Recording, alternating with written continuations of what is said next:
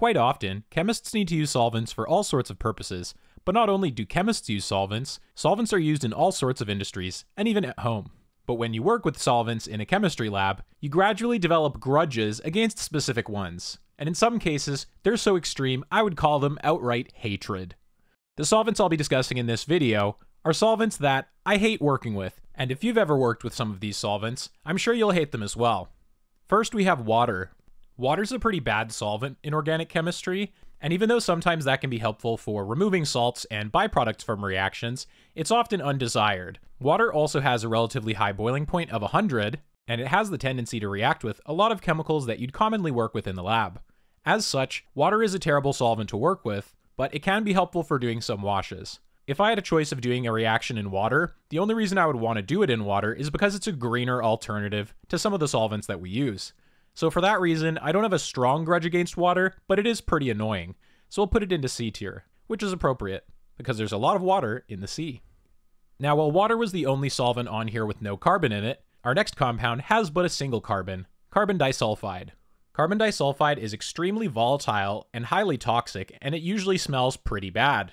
Another downside of carbon disulfide is it easily oxidizes in air, so it usually needs to be stored under an inert atmosphere. Carbon disulfide is highly toxic, especially with chronic exposure.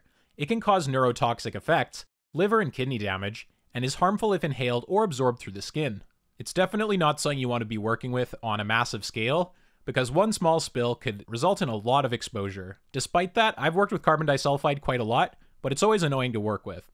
Overall, if I had to choose to do a reaction in any of these solvents, carbon disulfide would not be my first choice. Carbon disulfide would probably be like my last choice or second last choice. So for that reason, I'm going to put it into A tier, because neurotoxicity, liver toxicity, and kidney toxicity. That's a lot of toxicity, and I've worked with enough carbon disulfide in my life. Next, we have dimethylformamide. This is a relatively common solvent in organic chemistry, but it's important to note that it can explode if mixed with sodium hydride. There's quite a few reactions that use sodium hydride in dimethylformamide, and that's because it's a polar solvent which is very good at dissolving polar compounds, such as sodium hydride.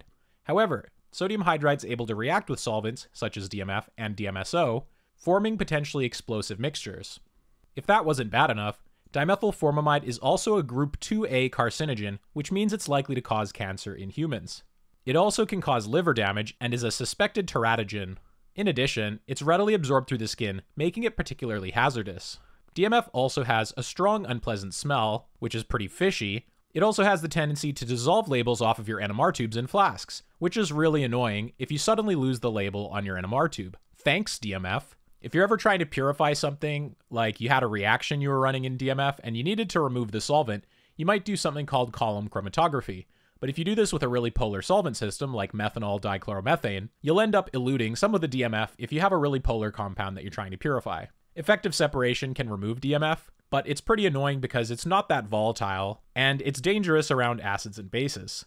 Furthermore, it's hygroscopic and it's hard to wash out, but you can use lithium chloride saturated water to help. Overall, I really hate using DMF as a solvent, but there is some chemistry that just tends to need DMF to work well.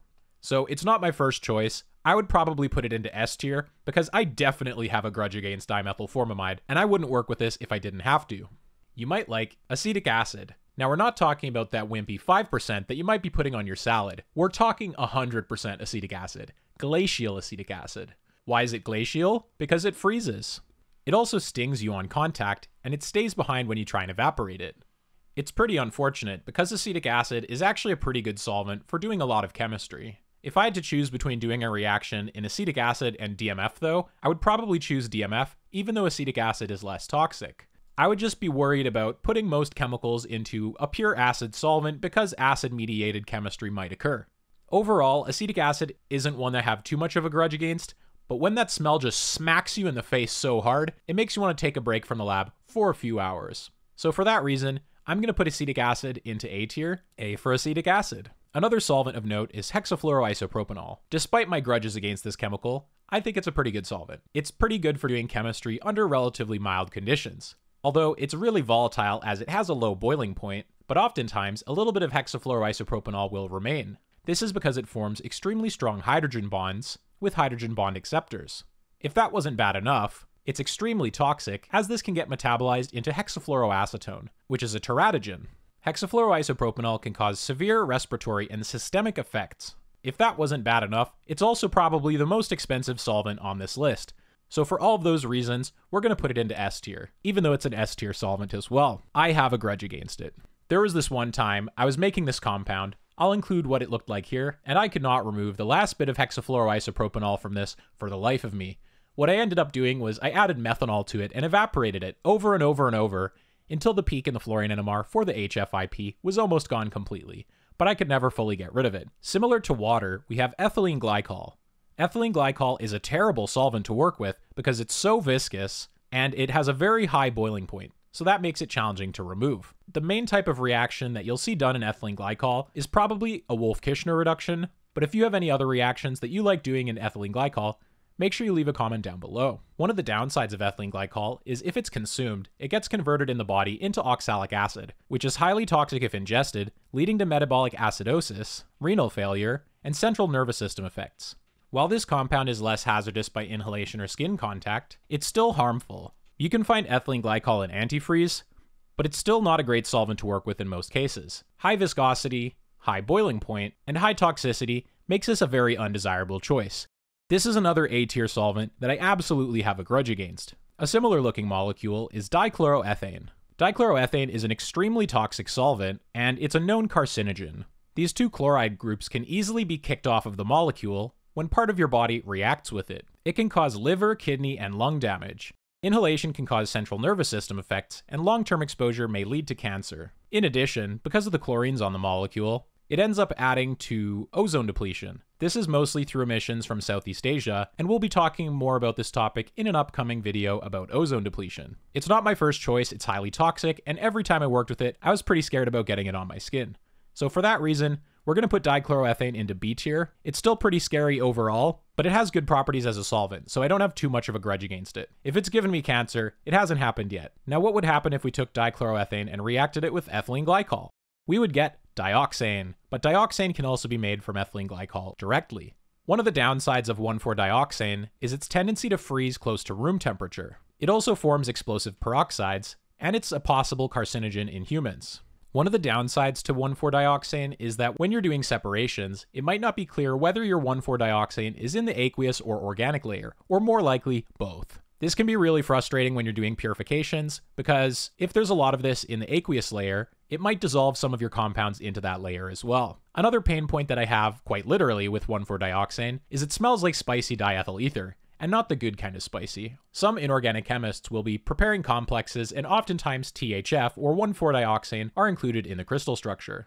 This might be desirable if you're trying to get crystals for a publication, but it might be really annoying if it's disrupting your complexes and you want to build a very specific ligand system.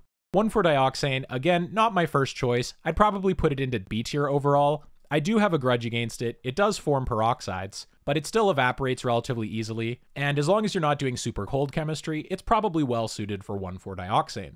Acetone. Acetone's a pretty good solvent. The downside of acetone is it reacts with a lot of acids and bases, and it's also miscible with water. Again, that means if you're doing an extraction, you're going to have to be careful where your aqueous and organic layers are, and you might need to use a large excess of solvent like diethyl ether or dichloromethane to make sure that you extract all of your product. Acetone can be an okay solvent for some alkylation reactions, but oftentimes you see DMF used instead. Despite these issues, acetone is fairly liked as a solvent, so I think we can put it into F tier, because this is one of the best solvents that we have overall. When I think about how much glassware I've washed with acetone, I imagine that I've probably used at least 400 liters of acetone washing stuff in my time as a chemist. That's a lot of acetone. Just don't go drinking any of it. And that applies to all of these solvents for that matter. Similar to DMF, we have DMSO. DMSO isn't toxic like DMF, and some medications are even dissolved in DMSO so that the drugs can be absorbed more easily. DMSO is the solvent you go to when your compounds won't dissolve in anything else. Much like DMF, it has a really high boiling point, and it's incompatible with sodium hydride, as I mentioned earlier. Another downside to DMSO is it has a really foul smell, likely due to some impurities present, and if you get some on your skin, apparently it makes you smell like garlic for days. I haven't tried this yet, but if you have any garlic smell stories, I'd love to hear more down in the comments. DMSO is also hard to remove in extractions, since it tends to be miscible with almost anything. But it isn't miscible with diethyl ether, so it's possible to do extractions from an aqueous layer containing DMSO using diethyl ether, but a small amount of it will still get transferred to the ether layer, and it's often necessary to do column chromatography to remove the last traces of DMSO. Overall, chemists hate working with DMSO, so we can put it into S tier, which is appropriate. S for sulfoxide. One of my biggest grudges on this whole list is definitely pyridine. Sometimes pyridine is used as a solvent, and when you use that much pyridine, you develop a hatred for pyridine. It smells terrible, and I've heard a lot of rumors from chemists saying that it's teratogenic in men, meaning that it would cause birth defects, but I haven't been able to find any science backing this up. Yeah, like, you actually have to go out of your way to be that stupid on the topic than you would just spending a couple of seconds looking it up. Pyridine also has a really high boiling point, and typically the only way that I've found to remove it completely is to add toluene and evaporate down my compound over and over until no pyridine smell is left. Column chromatography often does a pretty good job of removing pyridine, but if you have relatively nonpolar compounds, the pyridine may coelute and come off of the column at the same time as your product, meaning that chromatography didn't do any separation, which is like the one thing it's supposed to do. I think the only form of separation that chromatography really achieves is separating you from your friends and family. Pyridine is toxic by ingestion, inhalation, and skin contact. It can cause liver and kidney damage, and is irritating to the respiratory tract and skin. It also has this disgusting fishy smell that I absolutely hate, and no matter how well I would seal my bottles of pyridine, I would always smell pyridine whenever I open the cabinet in our lab. I hate pyridine. It can go right into S tier. It does still have some uses as a solvent. It's a little bit polar, which is nice, and the lone pair on the nitrogen can help it form Lewis complexes, it can act as a ligand, and it can also scrub bases from a reaction. I definitely have a grudge against pyridine. You might not have a grudge against propionitrile, but you'd be surprised to hear that it's about as toxic as hydrogen cyanide. Oftentimes people use propionitrile when acetonitrile fails for their chemistry. Acetonitrile is nowhere near as toxic as hydrogen cyanide, but surprisingly, propionitrile is. This is why it's always important to look at the safety data sheet of the chemicals you're working with before working with them, especially the first time you work with them. Let's say Jimmy goes to the lab. If your name's Jimmy, I'm sorry for calling you out. If your name's Jimmy and you've worked with propionitrile, this story literally is you. You work with this, you get a bit of it on your arm. You think nothing of it. You go home. If you don't want to be in the next Chubby Emu video, you better read your safety data sheets. The LD50 of propionitrile is 39 milligrams per kilogram. That's pretty potent. For reference, sodium cyanide has an LD50 for rats of about 6.4 milligrams per kilogram, while the LD50 in rats for acetonitrile is 2,460 milligrams per kilogram. So propionitrile is actually quite toxic. For that reason, I will always have a permanent grudge against propionitrile, since it's so friggin' toxic. It can also go right into S tier. Last but not least, we have diisopropyl ether. I haven't had the pleasure or displeasure of working with diisopropyl ether, but because of these two CHs right adjacent to this oxygen, this compound has a propensity to form peroxides. This is probably the most notorious peroxide-forming chemical in the entire research lab. When peroxides start forming, because it's a chain reaction, it gets faster and faster and faster, and there's no shortage of horror stories where an old bottle of this was discovered in a lab, completely caked in white crystals. If you see any solvent which could form peroxides caked in white crystals, don't touch it, let your supervisor know, and make sure that EH&S or a bomb team are able to deal with it. Since it's diisopropyl ether, I think we can put it into D tier. D because you might die. So these were some of the solvents that I have strong grudges against. I would definitely prefer to wash stuff with acetone than with DMF. And if I could avoid using hexafluoroisopropanol, I would definitely try to avoid it. As you can see, safety considerations are always something worth considering when you're doing chemistry. You should read into the chemicals that you're working with before working with them to make sure that your next experiment isn't your last experiment. Hopefully this isn't the last video of mine you watch either. Thanks for watching, and I hope you have a great day.